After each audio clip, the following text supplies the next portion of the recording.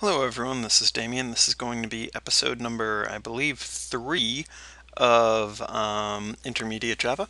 And today we're going to be talking a little bit about number handling, sort of number conversion, data handling, and try-catch. And all those things sort of play into each other. So we're going to get started by sort of detailing out the problem like I have done in the past. So here's the question in mind. Say we have a string that contains mostly numbers. You want those numbers in an array. Now, here comes the fun part.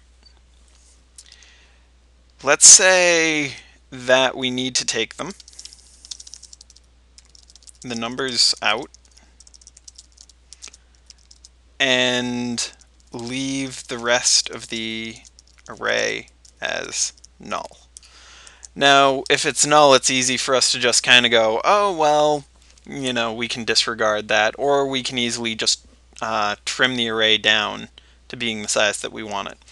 Now, before anyone says it in their head, yes, there are libraries to do this. This is a theory-only lesson. So we'll start off by making our class,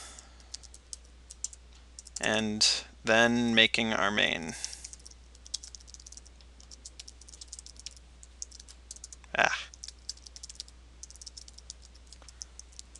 Just in case anyone was wondering, the string args there can be done either way with the array characters right next to string or args. It really means the same thing because you can declare an array both ways. A lot of people prefer it this way because it's an array of strings, which are arguments. So that's what I've run into most in my professional career. So, okay.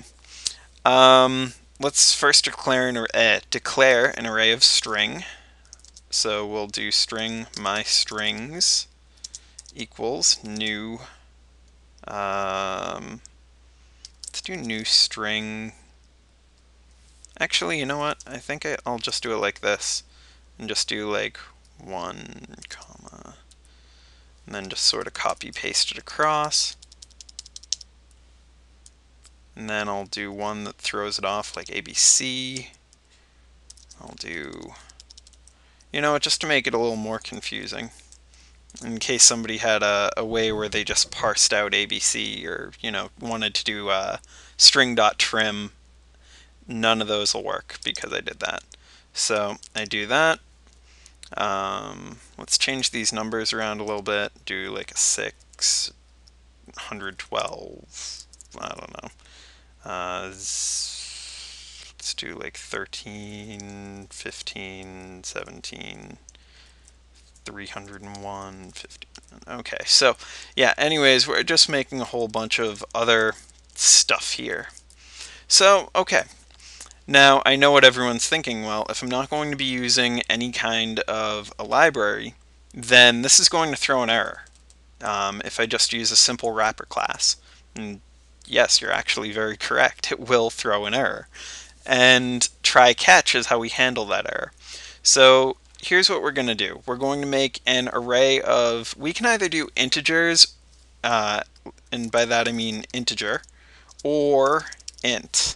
Now, the way that we handle it would be slightly different if it was int, because int couldn't handle a null.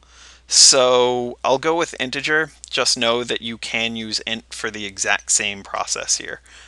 It'll just be a 0 rather than a null in most compilers if you initialize the array. So we'll do integer my numbers equals new integer. And I could count the things here. I suppose I will.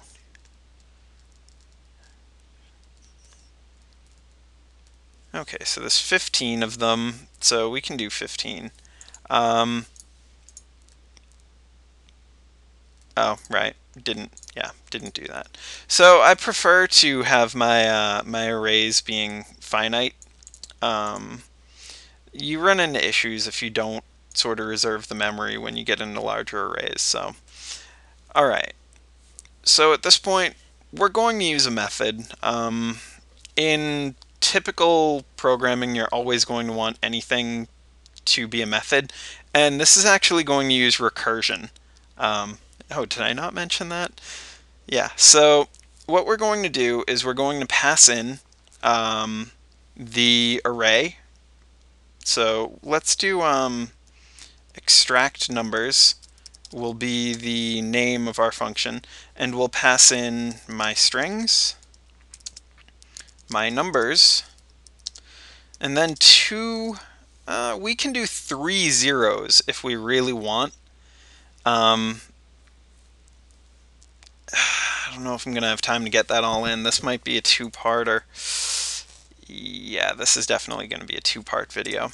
At 15 minutes a whack, I'm not going to have time to do this. So, okay. We passed in 3 zeros there. You'll see why in a moment. So, what we're going to do here is, actually, let's do this. We'll do int array fit equals, and we'll actually have it. No, that's not going to work, right? Is it? Yeah, actually it will. Okay, so we'll do public static, and this is going to return an int, and we'll name it extract numbers. All right, now we need to make it take in a string called my array, or my strings rather. We need it to take in an array of integers,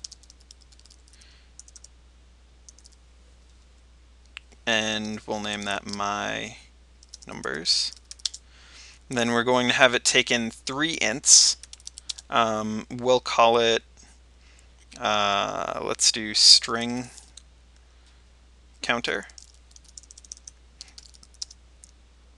int number counter, and then int false. So once we get that set, what we're going to do is we're going to return false. So now it's pretty happy. So what we're going to do is we're going to set up a try catch here, because when we hit this, it's going to throw what's called a number format exception. It's one of the more basic types of exceptions. So a try catch is formatted something like this. We end up with I typically do my catches in one line, so let's do like that. So we end up with a block of code in which we're trying something. If errors are thrown, they're caught by the catch. We can also do what's called a multi-catch, or where we have multiple catches, or we can do a generic catch where we type in exception E, and that will catch any exception for the most part, but it won't give us as robust handling. So we're going to do number format exception. Wow, I actually typed that close to right. E, and we'll just do an e.print stack trace in between our brackets here. So I do the brackets on the same line. I try to keep my catches very low profile. Some people hate it that way, so just be aware of that. So what we're going to do up here is we're going to try to set up a for loop, and we're going to do for and just a colon, because we don't want to initialize any variables here. So we're going to do for colon.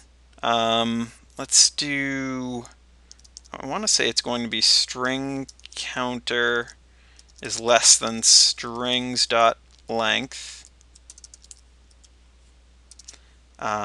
string counter plus plus.